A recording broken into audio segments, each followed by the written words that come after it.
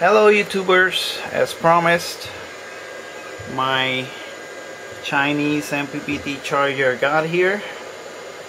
I've just turned this charger on using my 5 ocean switches that I added. I also added some ANL fuses and some other fuses for the wires that come from the solar panels. I also have 10 amp fuses in my solar panels for extra protection. I really didn't need these fuses since the whole circuit is protected with the fuses I have in my solar panels, but I wired this fuse holders for the positive and the negative on both solar panel banks for a quick disconnect system.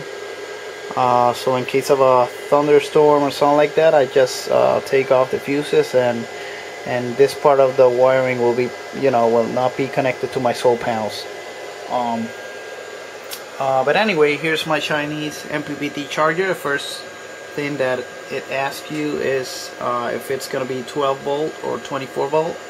Just press menu, and then it asks if you're sure. Yes, this is a 12 volt system, and there we go. It started working. It works great. I already tested it. I tried to connect this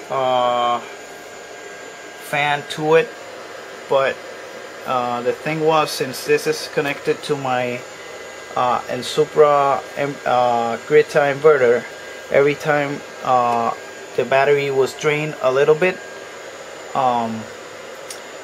it went to a cycle of bulk absorption and float, and then when this used the current coming from the solar panel from this solar panel bank, this one shut down, and it started all the whole process of an Mppt process, and I had some energy loss there. So I decided, I had an extra Xbox 360 adapter, and I saw the specs. It was around 14 volts and 4 amps, and this only uses 1 amp, 2 for cranking, and 1 continuous amp after it starts. And I connected this to see, here we go, a timer, and I programmed the timer for the peak hours. I know this already has some fans, but I prefer to use this as backup fans just in case they fail. When I'm not here, I'm not going to be activating this fan, but every time I'm not here, I just let the timer, this will be the primary fan, and since I will be monitoring the system,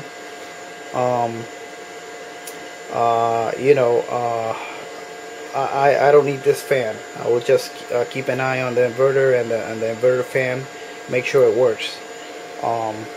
Anyway, I'm running them at around 50%, so I don't think heat is going to be an issue, but I like to take care of my equipment. Let me show you my 5 oceans switches. They're like the Blue Sea switches, but only another brand. Yeah. Okay, I also added ANL fuses. As you can see, this is my 80 amp for my Intronics. This is 300 amp for my 5000 watt inverter. That's good for around 3600 watts. Since I'll be using this inverter only for, let's say, probably the fridge and some lighting, I don't have any anything major electrical. I won't be going over 2000 watts. I changed my my water heater to a gas water heater. I bought on eBay. This is an old unit. It's around 2 years old. It's been working flawlessly. I converted that to natural gas, and that's what I'm using. I used to have, let's see here, I used to have an electrical, I don't see it right now, crap, an electrical water heater, and it has made a big difference in my energy consumption. Okay, let's see, I also added this procedure, blackout procedure. Every time we have a blackout, I have to disconnect this and turn off the grid tie inverter switches, just to make sure that this inverter, when I turn it on, it doesn't connect to my grid tie inverters. Let's see, I don't know, that will be all. As you can see, this is my Mppt charger. It's at night, you won't see any amps, but now I can use this 2 solar panels I had. Here I have 6 solar panels with this, and this connected to my other 2 solar panels to this one. And as I said, you know, I tried running this fan out of this controller, but you know, it started, you know, every time the battery voltage, because you can program it, you know, you can set, I don't know if you're able to see this, but you know, you can set the absorb voltage, the float, you know, the discharge, you know, you can set pretty much everything.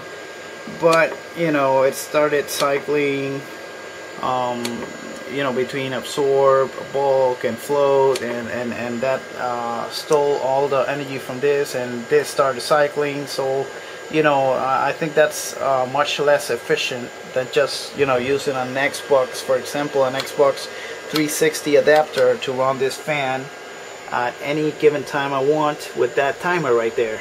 So I think that's a more efficient way to go, approach. This fan operates at around 1 amp, 1.2, 1.5 at 12 volts. It's like, I don't know, 16 watts or something like that. You know, that's pretty good. You know, and it really works very good with this. You know, it keeps everything cool. As a matter of fact, this fan doesn't even turn on when this fan is on. So that's great. And in case this one fails, the inverters have internal fans. So, you know, now I can. Oh, and another thing is, the other reason I connected the 360 adapter timer and fan is that I don't need to have my batteries connected all the time to my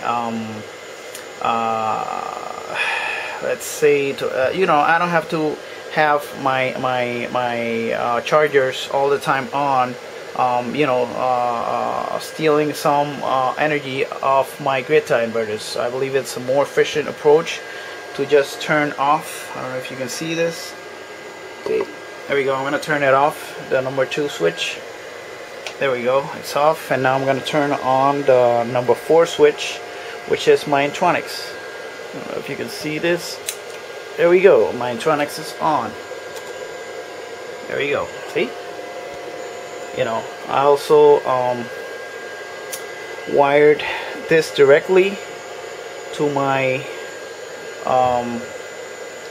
to the panel and to my grid tie inverter, and I can turn, this is the switch for my Mppt charger, so everything will be all the time connected here, and when I turn this switch on, it will feed my charger. The same thing with the Intronics. This number 3 comes from the solar panels, the solar panels, and transfers to my Intronics. All right. I still owe you a video that shows this Intronics this Intronics charger that came in the mail. I bought it on eBay from a seller that stated that it had only 1 month of use, and when I got it, man, it was a freaking mess.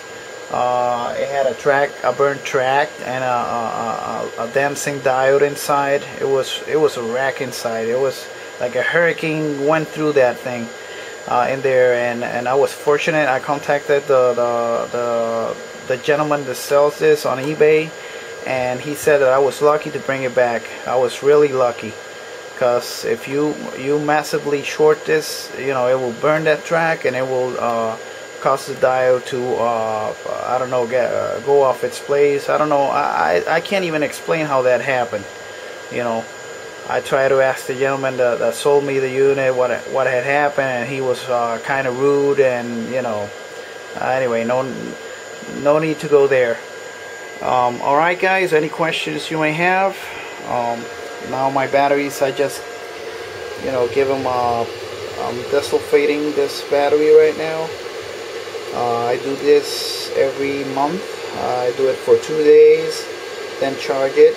And now, since the batteries don't need to be feeding my chargers or getting charged from my solar panels, these two get all the energy from the solar panels, and I only charge this and maintain it once in a while, since I'm not using them. I just use them for blackouts and things like that, in case of emergencies. And you know, that's how I like to operate this system. It's been working very good. Oh, I also bought this lugs from eBay. I got like 20 for $6 or something like that. Now the wires look a little bit cleaner. I know I still have a lot of work to do, but you know, at least they have fuses now, and some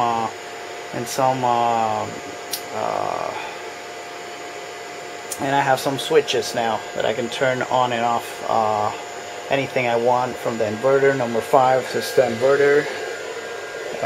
See, I'm gonna press the button. The power button doesn't do anything, and now I'm gonna press switch this to on number 5. Let's see what happens. There we go. So you know, it's kind of neat. The fuses, this is a 300 times 12. That's good for 3600 watts. 80 times 12, good for 900 plus watts. 30 times 12, this is for protecting the wire that goes to the Chinese Mppt charger. This charger has a built-in fuse, so it will blow if anything happens, but you know, I installed this for protecting the wire in case of a short. And I also have a 150 amp, that's good for almost 2000 watts, which this unit can do peak. Alright, so you know, that's what I have. Not too much, definitely not the best setup, but you know, it gets the job done. Alright guys, take care, God bless.